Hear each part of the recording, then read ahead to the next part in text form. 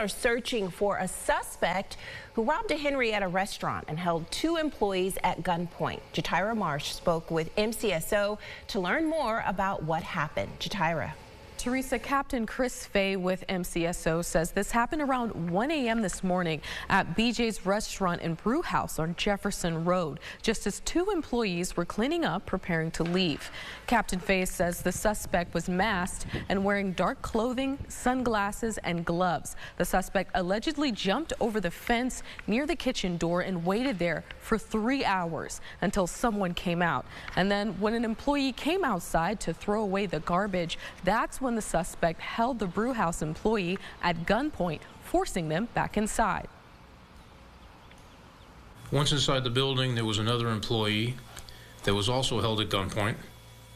The suspect placed both individuals face down on the ground, tied up one of them, and then left with some cash. Right now, we don't want to disclose how much that cash was, but he did leave with some cash. Captain Fay confirmed that both employees were not injured during the robbery. As part of their investigation, he says they're currently looking for any video captured by nearby businesses, and law enforcement will be giving special attention to this area and plazas in general as businesses close.